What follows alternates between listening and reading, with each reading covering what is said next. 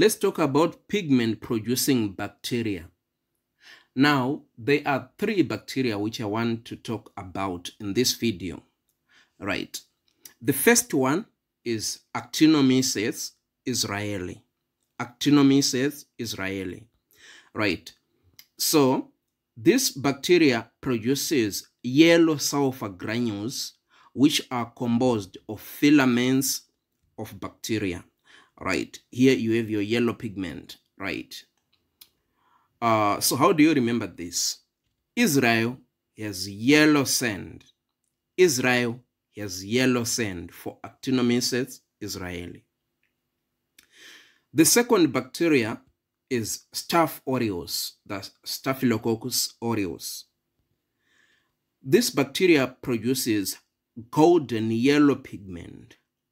Golden yellow pigment. So if you check on the bottom, you can see this golden pigment, right? Golden yellow pigment, right? And how do you remember this? Staph aureus. Aureus comes from Latin. It's a Latin word which means gold, right? If you know your periodic table, gold is represented by AU for aureus, right? The last bacteria is Pseudomonas aeruginosa. Pseudomonas aeruginosa. Right, this bacteria produces blue-green pigment, that's pyocyanin and pyoverdin. Right, so I said what? Blue-green, blue-green. Right, now we have all the colors here. Right, so how do you remember this? How do you remember blue-green pigment in Pseudomonas aeruginosa? Right, okay, so the most important one is green, right? So Aurigula is green. Aurigula is actually a plant.